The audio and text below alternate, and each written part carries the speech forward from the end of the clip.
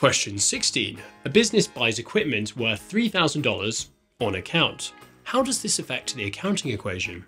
Assets increase and equity increases. Assets increase and liabilities increase. Assets decrease and liabilities decrease. Or assets increase and liabilities decrease.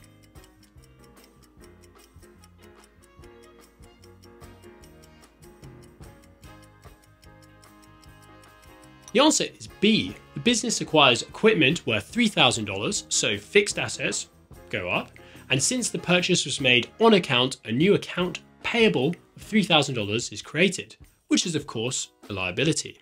Question 17. Which of the following transactions would increase total equity?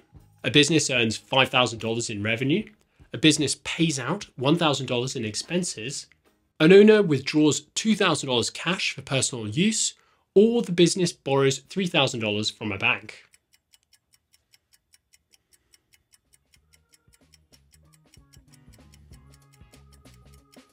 The answer is A.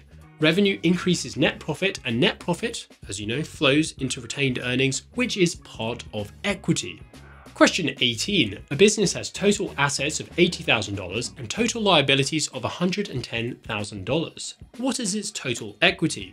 Is it $30,000, $110,000, minus $30,000, or $190,000?